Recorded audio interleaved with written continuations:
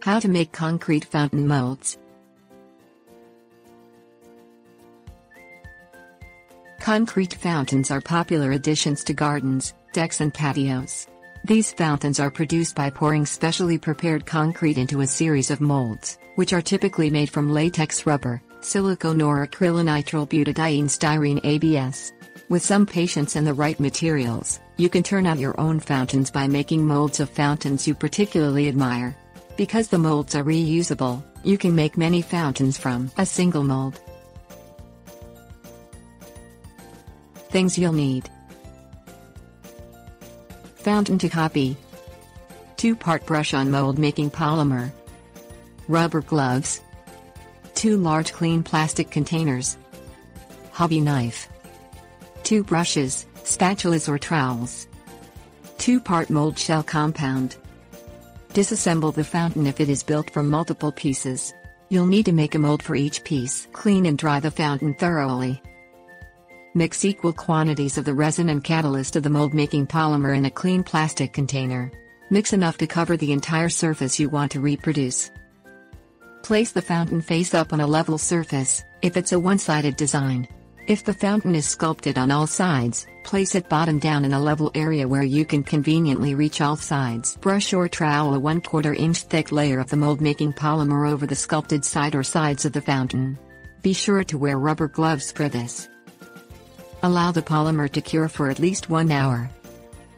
If the fountain is sculpted on all sides, carefully make a cut through the cured mold running down the center of the mold on opposing sides of the fountain.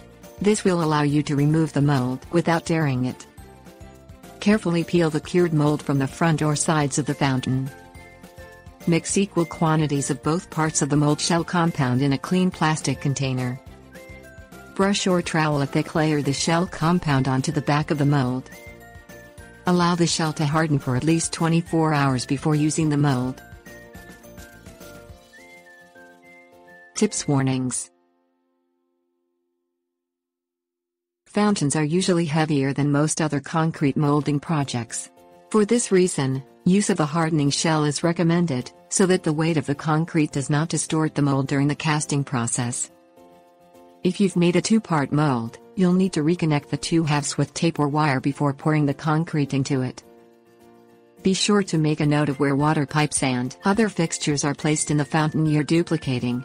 You'll need to add these parts to the uncured concrete during the casting process. If you're copying a very large fountain, you may want to consider pressing fiberglass cloth into the wet shell compound and then covering it with another coat. This will make the mold much sturdier. The compounds used in the mold-making process cause skin irritation. Always wear rubber gloves when dealing with these products. If you're making the mold from a heavy fountain, get help in moving or disassembling it.